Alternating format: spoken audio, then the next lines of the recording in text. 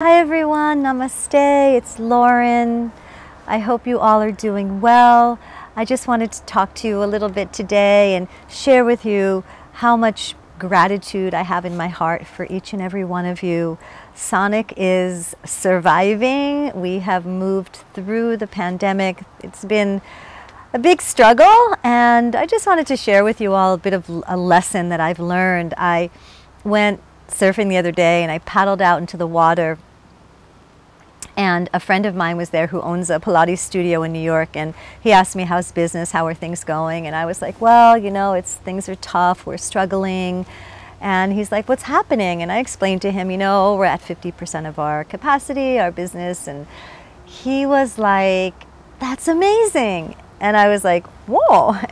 He's like, are you kidding me? He said, it took you 20 years to build up your community at Sonic, and within 8 months, you're already back to 50%. He's like, look at all the studios that have closed, look at all the businesses that have closed. The fact that you have survived and the fact that you are still thriving, even if it's at a smaller capacity, is something that you should be proud of, something that you should be so grateful for.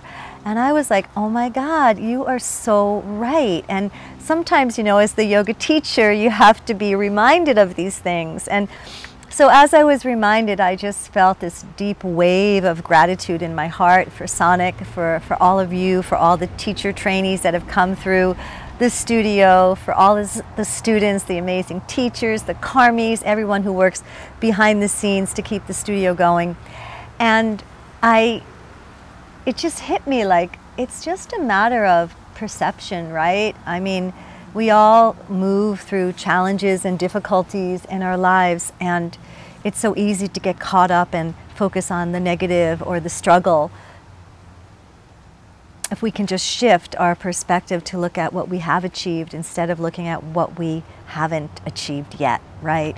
Or looking at the glass half full as opposed to half empty.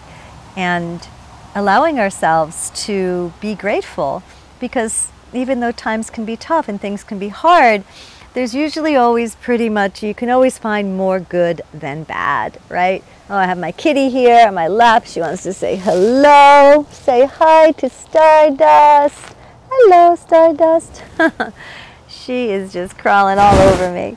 So I hope you all take this little story into heart, to your hearts, and take a moment as we move toward this holiday season and the celebration of Sonic Yoga to practice gratitude and to practice being thankful. I've included a couple of practices here for you guys to read and review. I know you know a lot of this, but sometimes it helps to have a little bit of a reminder.